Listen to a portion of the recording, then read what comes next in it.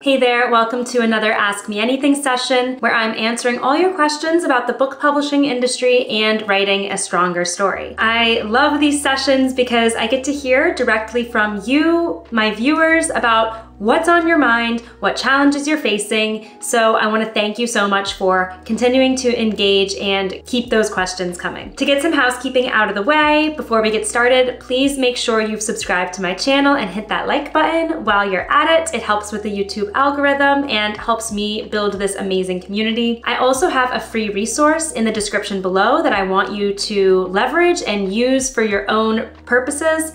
That is my free story self-assessment. It's a worksheet designed to help you evaluate and reflect on your current work in progress and figure out where you need to potentially improve your story to take it to the next level. The best part is it's going to sign you up for my newsletter where I provide exclusive insights that you will not find anywhere on my channel, so do not miss out on that. Without further ado, let's dive into the first question today. Roughly how many agents would you recommend submitting your work to at one time? With the submission process taking so long, where is the balance between making progress and not spamming the industry? Great question here. I recommend taking the approach of batching your queries and sending out between 6 to 12 queries at a time, and then waiting a few weeks to see if you get any responses, and then sending out another batch of 6 to 12 queries. You don't have to be super prescriptive about it. Take a look at the list of agents that you're interested in, make sure that they're open to queries, and continue sending out queries periodically in that way.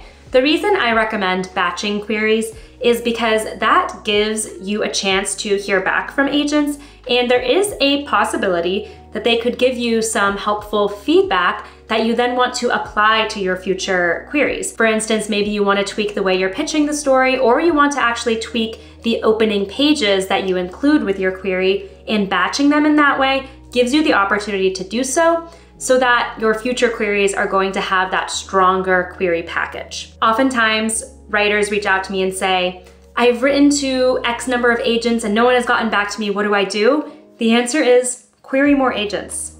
Send out another batch. It really does take that much time and often takes dozens of queries to get a positive response.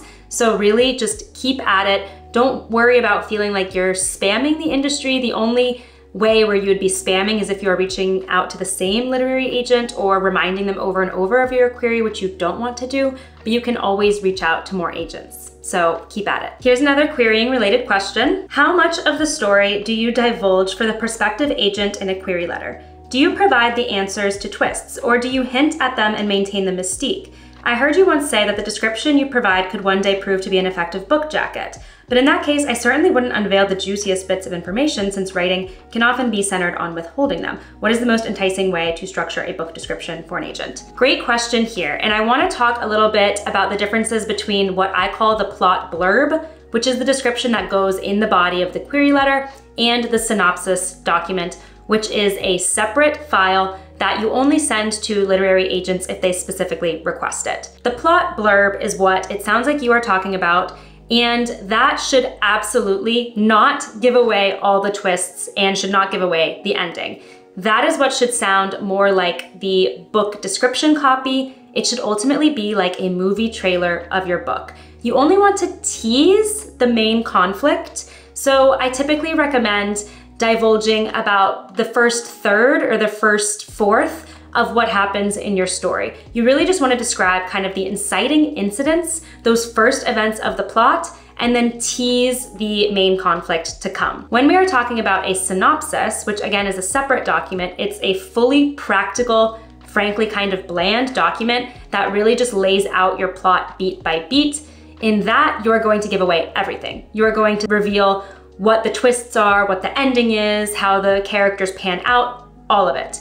And again, you only send that if an agent specifically requests it. Some agents like to evaluate the synopsis as part of their evaluation of the query. Others don't want to know what happens in the story until they read it. As for some tips on how to write both of these documents, I have separate videos that go into how to write the plot blurb effectively and how to write the synopsis effectively, so I'll add those to the description so you can check those out for a deeper dive. Here's an interesting question. Is there anyone you can bribe to make the agenting publishing process go quicker? Any other gray area tactics you can employ to shave off some time? Unfortunately, the answer is no. I certainly do not recommend attempting to bribe any agent or publishing professional. That is only going to strike them the wrong way, especially if they are a reputable person in the industry, and is going to make them less likely to want to take you on as an author. In fact, if there's any agent or someone who is saying they work in the publishing industry who is trying to get a bribe from you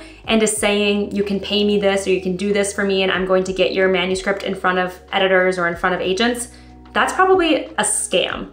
The industry has its quirks, the industry takes a long time, the industry is frustrating, but it is the way that it is, unfortunately. And there's really nothing you can do to weasel your way into getting the outcome that you want. Really, what agents and publishers want from you is just that perseverance and you continuing to dedicate yourself to your story and follow the standards to getting a literary agent and then getting a book deal. I've seen some conversations among agents online about them feeling very uncomfortable when authors try to pitch them in person by like showing up at their office and things like that. That is absolutely not a good way about trying to get your query noticed and could actually come across to the publishing professionals as harassment. So stick to the tried and true querying process. It sucks, I get it, I totally understand, but it is the way that the industry works, and that is the path forward for ultimately getting a literary agent. Anything else is likely only going to discourage them from representing you. Here's another question. I recently received what appears to be a form rejection, not a good fit for me, from a literary agent. Out of courtesy, I feel I should email a quick thanks since the agent took the time to read my query and respond, but I wonder if I'd only be clogging their inbox. What do you advise? There is no need to respond to a rejection from a literary agent. They are absolutely not expecting it. And frankly, if they see it, they're likely just going to delete the email. So don't take the time. I appreciate that you appreciate the time that they took to respond to your query and that you want to give that courtesy acknowledgement, but with querying, it is just not necessary and it's not going to make any difference to the literary agent, so don't even worry about it. All right, we have time for one more question here. I'm writing a book with 4 self-contained storylines that all converge at the end of the book. With the way that I've structured it, it makes the most sense for me to order it like a collection of smaller books by finishing one story before I start another. However, you mentioned in one of your other videos that I could risk losing my audience if I don't introduce all of the storylines within the first 50 pages or so. What should I do in this case? So yes, the structure that I see more commonly adopted and which I feel is typically more effective in keeping the reader engaged is to break up each of the storylines so that we switch between them at a relatively even cadence from the beginning to the end of the story, rather than having the novel essentially divided into 4 distinct parts and kind of read like a series of different stories that are totally independent. That said, there is no one-size-fits-all for writing a novel, and your structure could very well work effectively. I would say that the key is to ensure at the end of the day that the reader is equally invested in all of the storylines. That is what I am trying to achieve when I say we switch through the storylines at a relatively even cadence, because that means that the reader isn't suddenly picked up and then dropped into a whole other character's plotline and storyline midway through the novel, right? By introducing them all from the beginning, the reader is engaged and intrigued by all of them from the beginning. But if you are able to keep the reader engaged in each of the stories independently, then you have also accomplished that and your structure could work totally well. So try to think through that transition moment. Once the reader finishes that first story, that first character storyline that you have completed, what is then going to make them compelled to read the next story? Is there some kind of nugget or detail that you can drop in that initial story that feeds into the next one? Is there maybe a question you can subtly present in the first storyline that then gets answered by the next one? What is going to make the reader want to keep reading after they finish that first story? That's something that you need to work out on your end to discover if this structure is actually going to work and keep the reader engaged. Keep the questions coming. If you have a question you'd like to submit, leave it in the comments here. This is the queue I use when I go through and answer my questions, so I would love to hear what's on your minds. And of course, help out however I can. As I mentioned earlier, don't forget to hit that like button, subscribe, and grab your free story self-assessment waiting for you in the description below. Thank you so much for watching, and happy writing.